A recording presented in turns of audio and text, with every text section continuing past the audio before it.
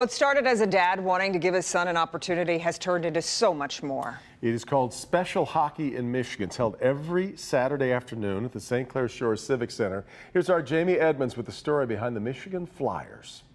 Nice pass.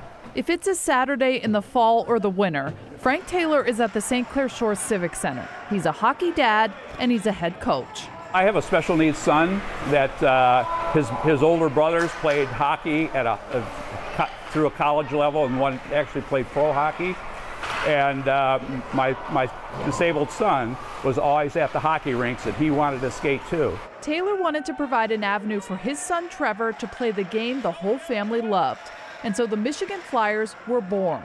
For 2 decades now, the Flyers have been dedicated to the development and enjoyment of hockey for the developmentally or physically challenged athletes. Any child with a disability is welcome to come out, see our program, and hopefully join our program. We're trying to grow the program. Over the years, we've been able to keep about 30 to 40 people in the program. 20-year-old Anthony Maniaci has been on the team for 4 years. They knew that I love hockey and all that, and they knew that I was pretty good at this sport, and they just picked me to be on this team. Maniaci has the confidence for sure, but when it comes to the leading scorer on the team, that's up for debate. He scores most goals than I do sometimes. Well, you do. Yeah, you do. 20-year-old Kevin Holloway patrols the blue line for the Flyers. It's a fun team to play on with all friends and all teammates. The Flyers practice every Saturday from 3 to 4:30 in St. Clair Shores. They scrimmage each other, and they scrimmage other area hockey teams around Metro Detroit. But today was unique. Today was a home game against another special needs team from Grand Rapids, the West Michigan Patriots.